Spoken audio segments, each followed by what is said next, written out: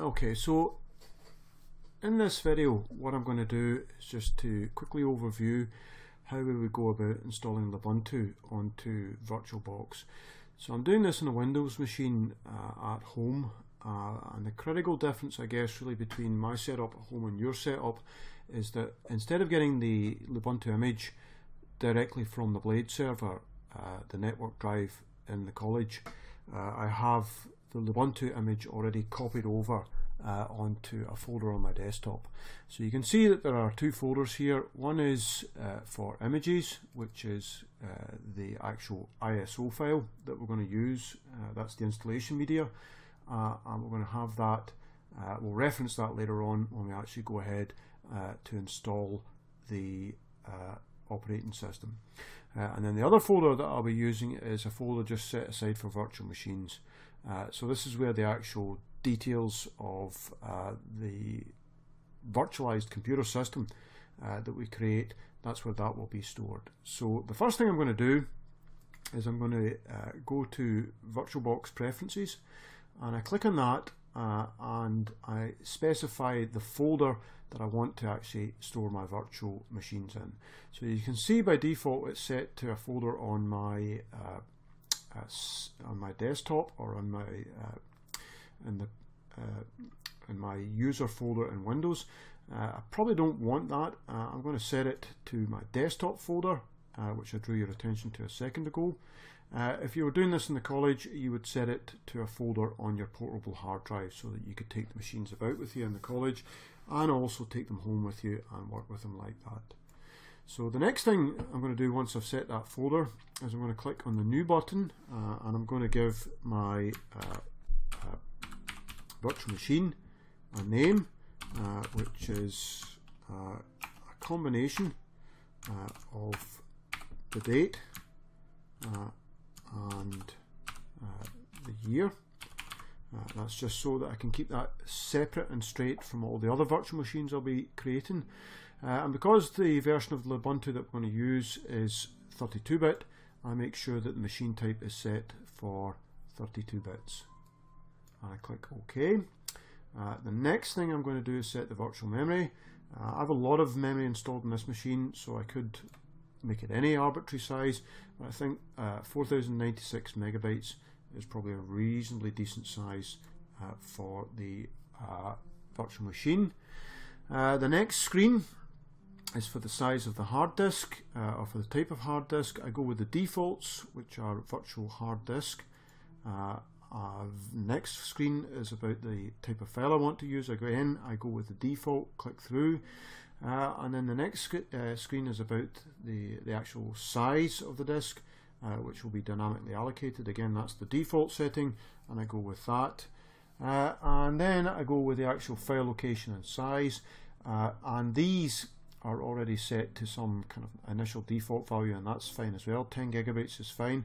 One of the things that you can do here is just, if you mouse over the little icon over here, you'll see that that lets you specify a location for your hard disk. Now, I think, based upon previous experience, that it's a good idea to use the same folder for all of your virtual machines. That has the virtue of consistency, and it stops VirtualBox getting confused. You can experiment with that. Maybe your experience will be different to mine, but I've had problems with it in the past. And in any case, given that we set the preferences for the virtual machine folder before we actually went to start installing this machine, there is no problem. Next thing we do is click Create, and you can see now that we've created a virtual machine, and the next thing to do is to actually go ahead and install the operating system on it. So the first thing I do is click Start, and that causes the virtual machine to boot up, and I'm prompted immediately by VirtualBox for an installation or startup disk. VirtualBox realizes that this virtual machine has no operating system installed on it, so I could go with an actual physical DVD, but I'm not going to. I'm going to actually instead look for the ISO image that I drew your attention to a second ago, which is stored inside the folder Images. So I select that, I click Open, and then I click Start. So as soon as I do that, we'll immediately see that we're into the installation of the the installer program of Lubuntu. So the first thing to do is to select my installation language. I'm using the cursor keys to do this, and I want to make sure that I do this before the wee timer expires, because I think people have had problems with the timer running out and then the installer program crashing. So I select English, press return, and then again I'm presented with another menu which gives me different options in regard of how I might choose to experience Lubuntu. But I go for the second option, which is install, press return, and the installation process will start. You can see that there's a couple of messages up here about auto capture keyboard and so forth. I usually get rid of these, but you should read these at some point, because they will tell you how to configure it in the system in such a way that you can capture the cursor and the keyboard input within Lubuntu, and how to escape that if you so wish.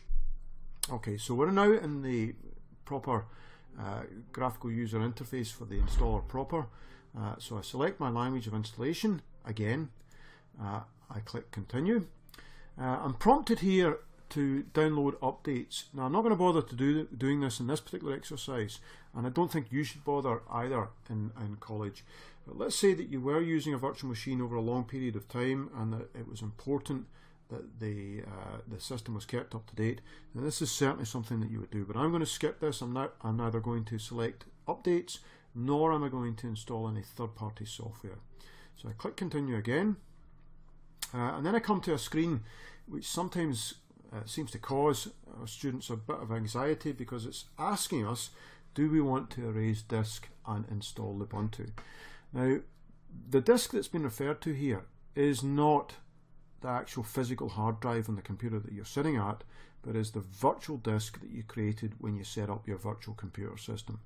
So the option that you're presented with here by default is the correct option. So it's important to stress you cannot erase, the host machine's disk. It's the guest computer system, the virtualized computer system, whose disk you are going to erase when you do this. So that's fine, we leave that as the default setting. There are other options there, but we don't need to worry about them. And we click install now. We get a final warning message, which we'll just ignore, because we've satisfied ourselves that it's the virtual disk that's going to be overwritten. One of the great things about virtual machines is, of course, that you can make a complete mess of things and go, it doesn't have any consequence. You just delete the virtual machine and start the process afresh with a clean virtual machine, and you can do that from scratch. Okay, so away we go. It detects that we're in Dublin. That's grand. Click continue. Detects the keyboard layout is Irish. I'm happy with that. And then it prompts me for a username. So I usually use my first name for this. I'm not going to bother changing the computer's name, but I am going to give myself a password. The password is obscured. I'm using a password here, test. Do not use your college password. Do not use a password that you're going to forget. Keep it nice and simple, and then click continue. And you can see that whilst we've been doing all of this, entering passwords and so forth, files have been copied over from the installation media, from the ISO image, over to the virtualized disk. So we'll just wait a second, and hopefully this will be done quickly.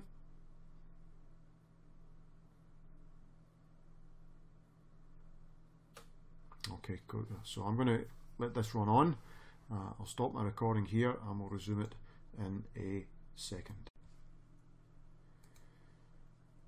Okay, so we've resumed recording, and you can see that the installation process has now reached the end of the whole complete installation. So you're prompted to restart, and you can do that now. Sometimes you'll see a message about ejecting the CD, and that doesn't really make any sense because you didn't use a physical CD in order to actually install the operating system. But if you look down at the bottom of the virtual machine, you'll see that in the window at the very bottom, there's different little icons that indicate status in regard of your virtualized computer, and one of those little icons is a little CD, a little DVD. So basically, if it's colorized, then the virtualized machine thinks that there's an ISO image associated with the virtual machine, and if it's grayscale as it is here, then that basically means that the drive is empty. So we can go ahead and restart now, and we won't end up rebooting the system and having to reinstall the operating system or getting stuck into a second reinstallation. So I've clicked restart now, and you can see the message about removing the installation medium. So I know that that's not there because I've examined the wee CD-ROM at the bottom. Press return, and we reboot, and you can see the rebooting taking place.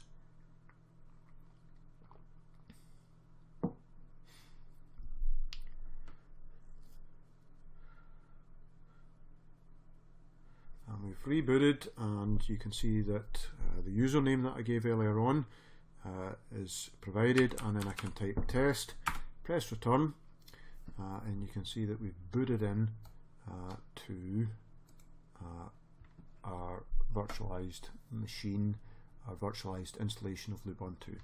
So there are things that you can do here. So I think, for example, you can change the mode so that the desktop it stretches, if you like. That's not wonderful, so you can play about with that. Okay, I'm not sure actually how to do the change there. But you can make the desktop a little bit bigger. But for the moment, and in order to conclude the video, I'm just going to show you the interface that we'll be working with, which isn't really the graphical user interface. That's just an added bonus, if you like, for us. What we're actually going to look at is the terminal. So you hear people talking about Linux, and then you hear them talking about different types of Linux, like Red Hat, or CentOS, or Ubuntu, or Lubuntu, or Debian, and it gets a little bit confusing as to what is actually meant by Linux because you hear of all these different distributions. So the way to think of Linux is not so much in terms of the individual distributions or the different graphical user interfaces that they have, but to think in terms of the terminal, and that's what we'll be teaching you over the next few weeks. We won't be showing you too much of the detail of the user interface, the graphical user interface, and instead it's this device here that we'll be paying attention to, or this software here, which is the terminal. And as you'll be shown by your instructor, you basically type in the names of valid commands, you press return, and typically what you would see is some type of output being echoed to screen. So I've just typed two commands, date and cal, and you can see that they're executed, and that when they executed, output came to the screen. So there's a lot more to be said about that, and you'll become quite comfortable with these commands. You can see that I've just typed a command tree, and then I get a message back that says, well, tree's not currently installed, and you can install it by executing the command sudo or superuserdo apt install tree. So that's what I'm going to do. What this basically will do is it will go out to the internet into a software repository that's full of different bits of software that you can install, and it will find the command tree and install it onto this computer here. So I'm prompted for my password, which is test. I press return, and then you can see that it downloads the command tree, and then if I press return, I'll type tree again and press return.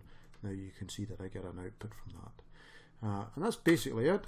That's how you go about installing Lubuntu on a virtual machine. It's worth pointing out that VirtualBox is kind of flaky.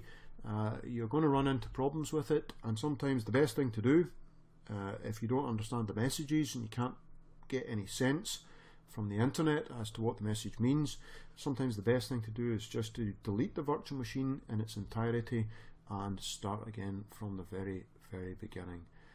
Another thing that's very helpful in regard of VirtualBox is having enough RAM on your host machine. That's the actual physical machine and I would say to you that the more RAM you have, the better your chances of having success with virtualized machines using VirtualBox.